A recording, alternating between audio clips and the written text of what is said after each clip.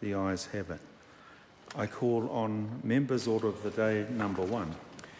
Minors, Court Consent to Relationships Legislation Bill, third reading. I call Joe Hayes. I move that the Minors' Court Consent to Relationship Legislation Bill be now read a third time.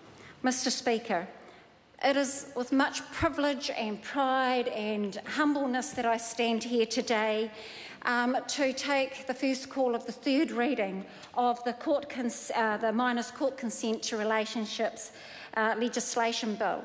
It has been a long time coming, from its inception by Dr. Jackie Blue, sitting up in the gallery today. It was her hard work that got the bill put into the biscuit tin.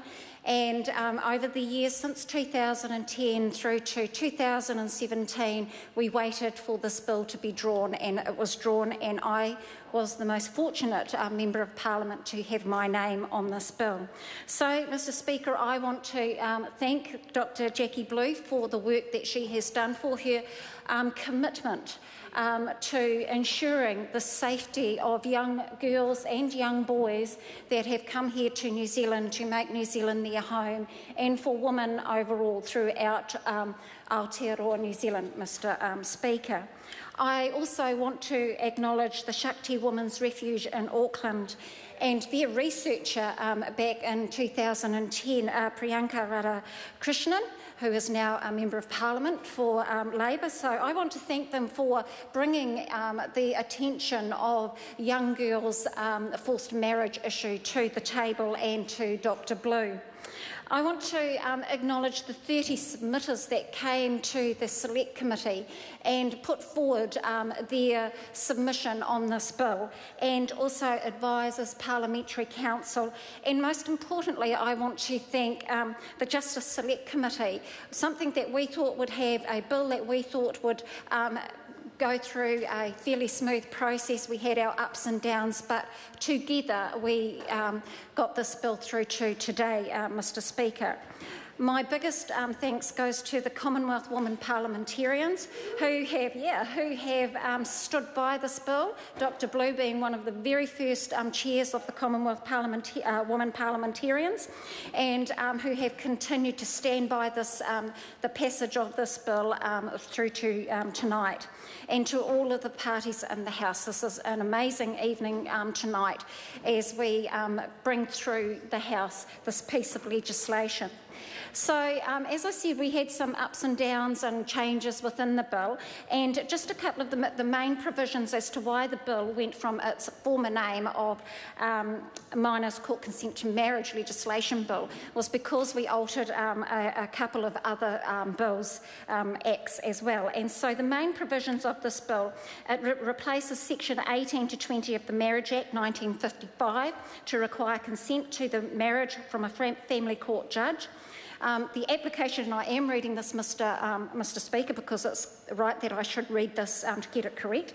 The application must be considered through a family court hearing and must hear from the applicant, the 16 or 17-year-old themselves, and their parents so far as reasonably practicable.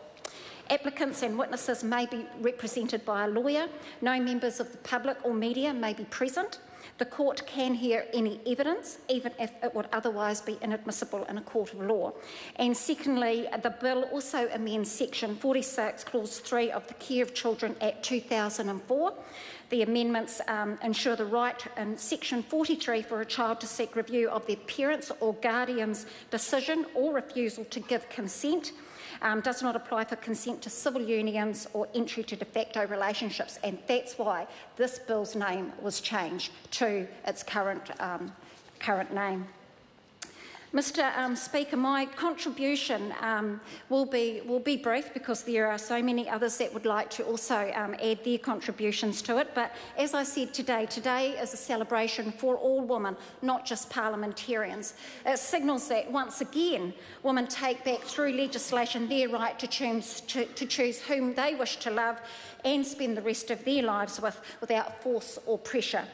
It provides a legal mechanism whereby a family court judge makes the final decision on whether the marriage can go ahead.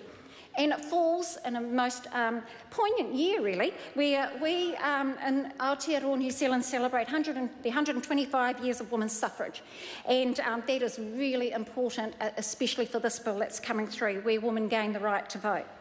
Mr. Speaker, I came to Parliament so I could make a difference, and for the constituency of New Zealand, to help shape legislation for this country. And today I am privileged to stand in the House and say that through this, my very first bill, Members' Bill, this process for me has begun. I close my speech, as I said, it was going to be short, sharp, sweet, to the point. I close my speech with this somewhat altered whakatauki, and I just want to acknowledge my parliamentary colleagues and their support, and I mean all of our parliamentary colleagues. And so what I have done with the whakatauki, I have added some threads to this whakatauki, so it incorporates all of us.